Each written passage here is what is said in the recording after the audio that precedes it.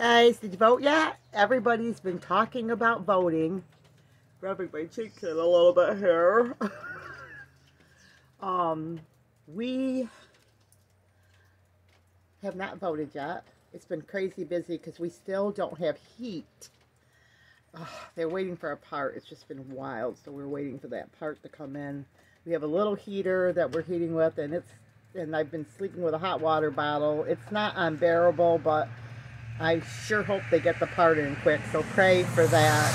I think what was happening was we were hitting them on the weekend. So the first time they came out, they didn't clean out the furnace right, and then we went to turn, Clay knows the heat wasn't working. So we called the guy. The guy came out again. It was like another Friday. The first time was a Friday. The next time was a Friday.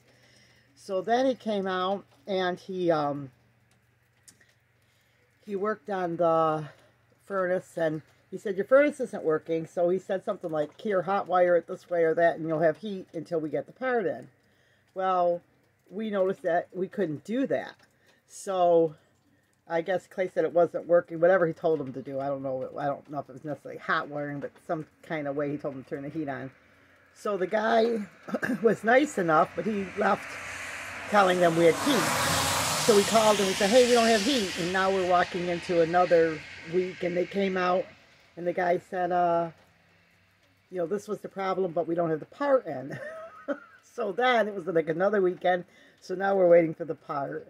So, excuse me. So anyway, that's the heat story. So anyway, we will be voting in person, as a lot of people are. People are voting both ways in person, both ways, mail-in, absentee, early voting, and whatever. So, but my biggest prayer is this, that the election ends like that day and it's not dragged on and a big thing, where you're waiting and waiting and waiting. So just pray that it just gets over quick so we all can move on in life. Okay, guys, remember, big or small, you too can be a backyard farm. God bless.